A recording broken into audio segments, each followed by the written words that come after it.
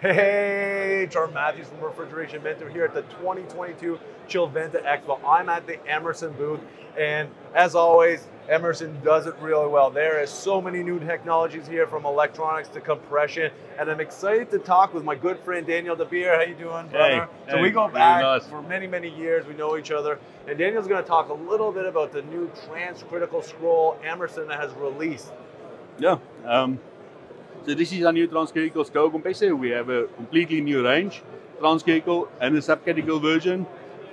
This Transcritical version we're really excited about it. We think it's going to be a big game changer in this industry. As you can see, much smaller footprint. This is your traditional semi-metric footprint that you will get.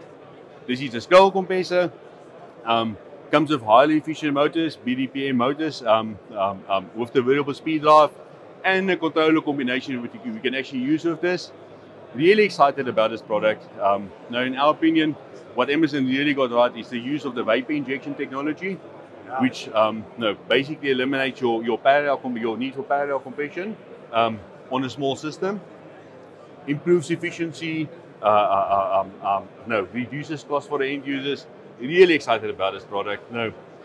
Hoping for it to be available to the industry quite soon. But definitely a game changer for the industry. Yeah, no, and I'm totally excited about this because I know that with this compressor, we're going to see this really grow, this side of the industry.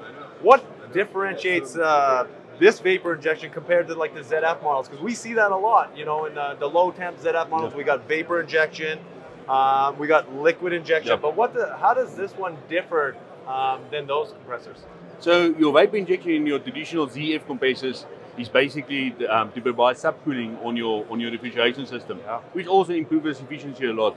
In this case, we're not doing any subcooling. We're literally just getting rid of the flash gas on top of your receivers and utilizing that instead of having a second compressor or having mixed gas and liquid going into your expansion valve. You get clean gas going to your expansion valves, improving your efficiency on the system. And that is huge. Now you do not have to have as many compressors in your system. Smaller footprint, lighter compressor, I'm assuming as well. I'm really excited to see more about this. Daniel, thank you so much for taking the time. Thank you very much. Eh? Hey, I want to thank you for taking the time to watch this video. I hope you got something out of it, something that you can use in your daily life.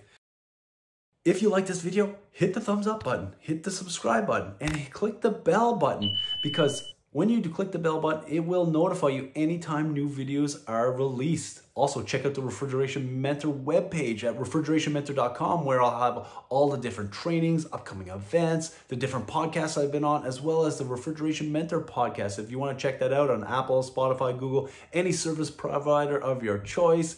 Super excited to see you at the next video. Now let's get a conversation going.